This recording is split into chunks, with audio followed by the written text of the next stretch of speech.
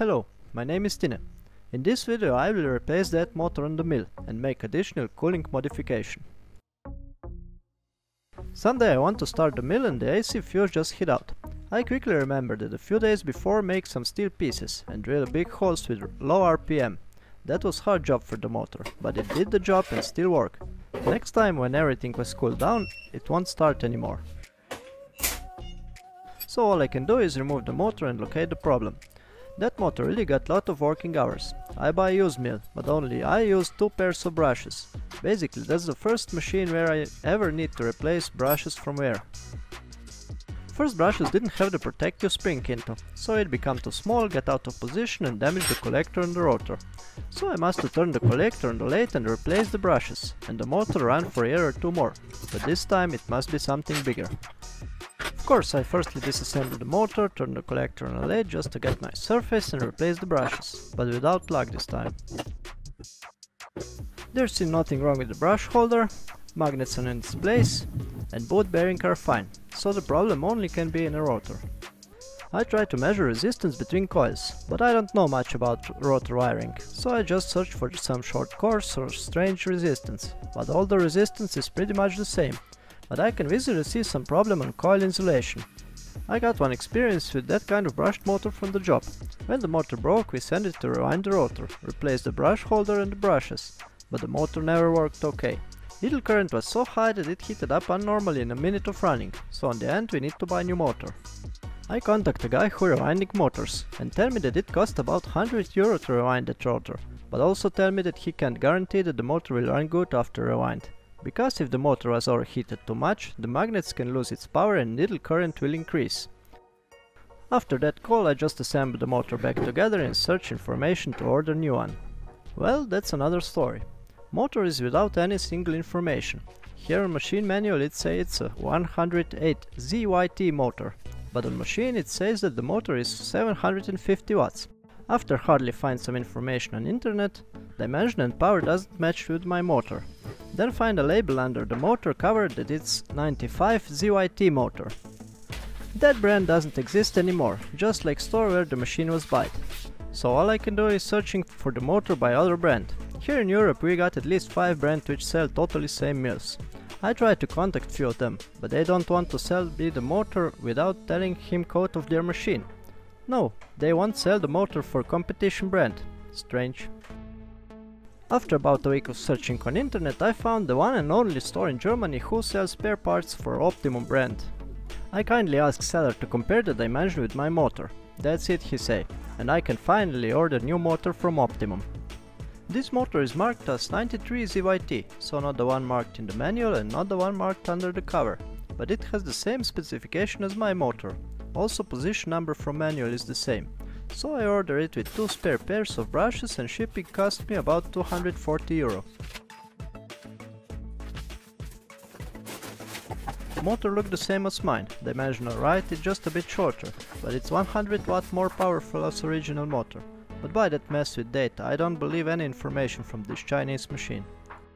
First of all I connect the motor on the machine and try to make a start. Motor run without problem, but before I mount a pinion on shaft I need to repair it. Because taking it from old motor wasn't easily, so I'll turn a bit of chamfer on the lathe and with file grind the edge of every teeth. When install pinion on a new motor I put a nut under the shaft, so the bearing not suffer from punching. If it become too hard we can help with a bit of heat, but not too much, otherwise heat will transfer to a shaft, it will extend and we do nothing.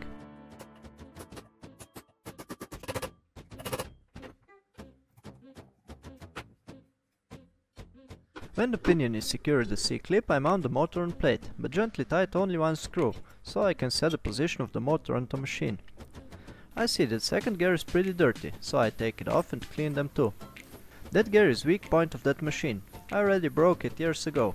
Then I buy on eBay that one from Pertinax and also that one from transmission. It's a bit louder, but I just don't know for them. When the position is set, I tighten all the motor screws. I need to do a bit of cable management, and now I can try the motor. It's run, but in wrong direction, so I just reverse the motor cables. Then I measure the current. Needle current is less than 2 amp, which is good. But that motor controller checks RPM via optical sensor on the spindle, and if you try to stop the motor, current will increase, so the motor tries to hold stable RPM.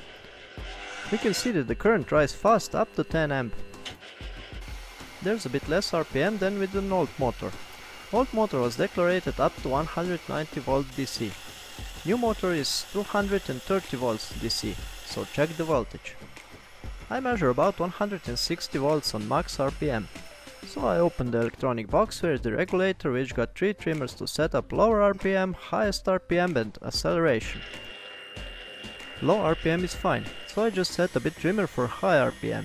If I set it to about 220 volts, it spins with about 3200 RPM, which is too much for that spindle. So I set the max voltage to about 190 volts, which means about 2700 RPM on spindle. I also decrease acceleration just a bit. If need half of a second more to start, will not notice, but the brushes and the electronic will be grateful. I leave machine running with full RPM for about an hour, so the brushes fit the collector, and check the motor temperature. But there was no problem, because motor runs without any load. So the motor is mounted and set, everything worked fine. The whole mill running much smoother and quieter than with the old motor. So all I need to do is mount the cover. But when I look the cover, it seems some kind of tight for a motor. It just got a few tiny grooves from air from backside. We can also see a lot of brush dust here on top. And when I running mill for a few hours, the entire cover become hot, so I can only imagine the temperature of the motor. The old motor got cooling fan perpendicular, so it only mix air inside of the motor. Well, that optimum one got fan blades at an angle, so it suck fresh air from the bottom and push out hot air in the top of motor. So I'll make a little modification to give a bit more fresh air to motor. I just bought a simple thermostat and a 120mm fan. That little thermostat will control the fan and also give me information about motor temperature. After a bit of study where to mount the fan, I decided to mount it on top, so the fan just suck out the hot air. I think there will be more efficient if we push the fresh air in, but in that case I can't mount the fan on top, because motor itself blow the hot air out on top. Firstly, I try to connect fan and thermostat. It's really easy to set for cooling or heating, and it's do the job just good. The fan is just about 5mm bigger than the top of cover, so I can just make a hole and screw fan onto cover.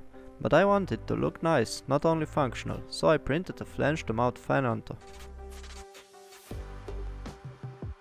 First of all, I center the flange to cover and make holes and threads to mount it on.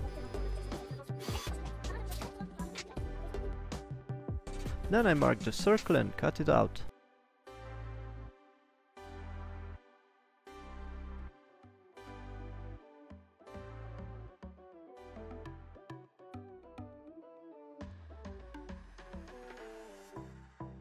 Then I mount also the thermostat on its place.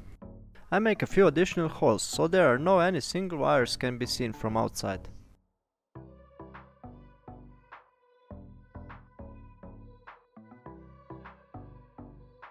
I make wires short as can, so soldering inside is a bit more difficult, but I add a connector to power supply cable, so when taking off the cover just unplug the connector and freely remove everything.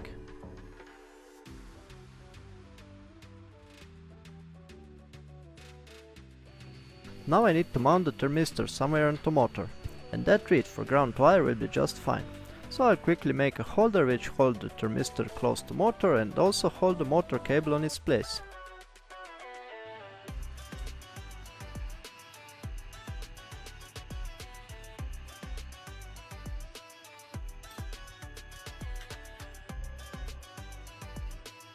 Of course I need separate power source for the fan. When I buy that mill I quickly install light into frame. It's got also separate switch. That installation is already in halfway, so I just use that source to run the cooling system. I make a short wire with connector and push it through the holes into frame, then make connection to the light wires.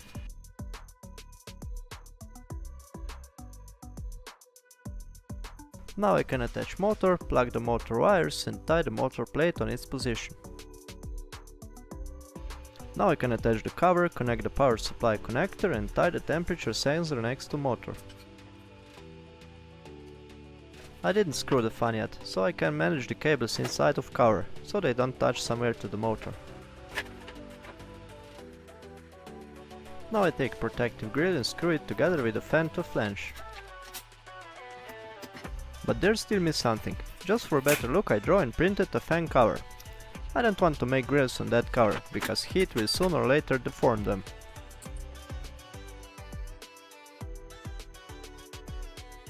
And now it's time for a test. I just turn on the motor and let it run without any force, so the temperature rises slowly.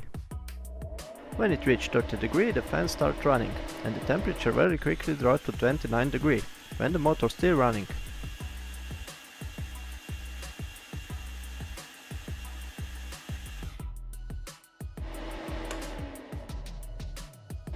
Later I changed the settings so the fan turn on at 28 degrees and turn off at 27 degrees Celsius. After a bit of testing, cooling worked really well. It sucked fresh air to the cover grills on back side, go through the motor and hot air blow out on top.